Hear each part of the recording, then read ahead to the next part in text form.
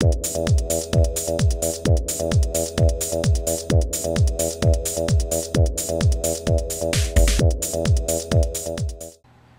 there folks, today I'd like to take a casual peek into the DC Universe Classics versus the Masters of the Universe Classics Aquaman action figure.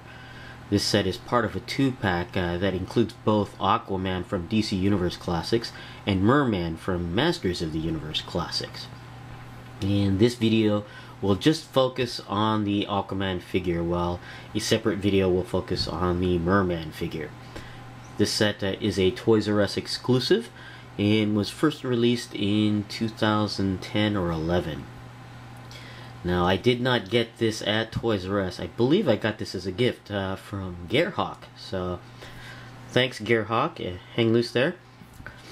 Now, taking a look at the Aquaman figure here in the packaging, and he's on the left. You can see Aquaman here, a clean-shaven Aquaman in his classic Aquaman costume of the orange chainmail or scale mail, and the green leggings and gloves, and he carries a spear, which is pretty cool. Taking a look here at the back of the package, you can see a artist rendition of Aquaman, and down here we have a biography of Aquaman. Now we'll be right back and have Aquaman here out of the package. Okay, we're back with Aquaman here, and I quite like this Aquaman. I don't know if it's the same as the original release of Aquaman. I believe it's Wave 2, but it's nonetheless, I like this figure. It's very well done, and you can tell that this figure, at least the parts from this figure, were later reused to create new characters, which is always nice. And considering that Aquaman has a unique sort of design, it's nice to see reuse of his parts. But before we take a look at the figure in more detail, let's go ahead and take a look at the items that come included with Aquaman. And we'll take a look at this first. And this is a mini poster that came included with the 2-pack set from the DC Universe Classics versus Masters of the Universe Classics. It depicts the two characters from the set, Aquaman and Merman here, duking it out for the realm of the ocean. And it's nicely painted, or at least nicely drawn on there, and it's actually kind of cool. And on the other side of this, we have a nice backdrop of that same ocean that the two are fighting for. You can see it's the rocks in the background with the waves crashing, just without the figures on there, and in more of a landscape mode, and it provides a nice backdrop to use on here. Next thing we'll take a look at is the one main accessory that comes included with the Aquaman figure, and that's his trident. I believe that the trident was included with every version of Aquaman that has been released so far. The original release, this release, even the 2-pack with the Black Manta, and the Ocean Warrior Aquaman. And I think it's the same one, maybe painted differently. I haven't compared it, but the trident looks very nicely sculpted. This particular trident, the two side prongs of the trident are very close to the middle prong here. I think a little bit too close. I think it's just warpage from the packaging on there. Maybe if I could stretch it out a little bit, it can get separated. It does look better as opposed to being very close together. It doesn't even look like a trident at that point. But it's made of a softer plastic here on the tips, so you can easily bend it however shape you wish. And you can see some of the details on this. It's painted gold, of course. You got the nice coral star there, and some what looked like a painted gem in purple. Very nicely done. And you have this nice ornate, I guess, handle, or the base of the trident there. Pretty cool, and even got some more adornments here, maybe for the hand grip area of the trident there, and nice sculpted spiral pattern there. Very cool. And then you have the base of the trident there with a nicely sculpted shell, which is pretty cool.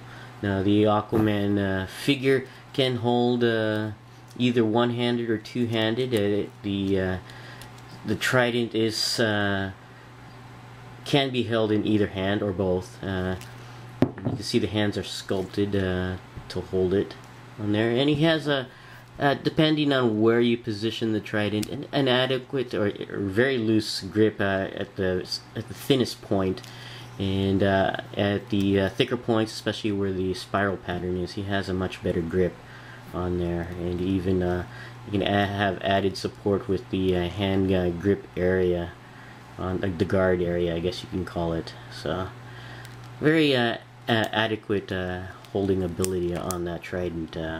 But that's a very nicely painted trident there. Now taking a look at this Aquaman figure, and I quite like it a bit. And it's got, of course, the unique design of the more classic Aquaman character with the scale mail orange armor there. Very cool, and like I said, is reused later on in a lot of other figures. I believe it's used on Copperhead and even the Cobra figure, the Lord Naga figure, and you could see that when you look at those figures that it was based off of this design, and you could see a nice sculpting there on the suit of the scale mail armor. It's actually very nice. It's painted in orange. It has this sort of pearlescent sheen to it. I don't know if it was that's separate paint added on there to make it glisten a little bit, which is very nice. I really do like that. And you can also see the added detail on the edge around the shoulders here of gold painted along the edges of his scale mail armor. It's actually kind of cool.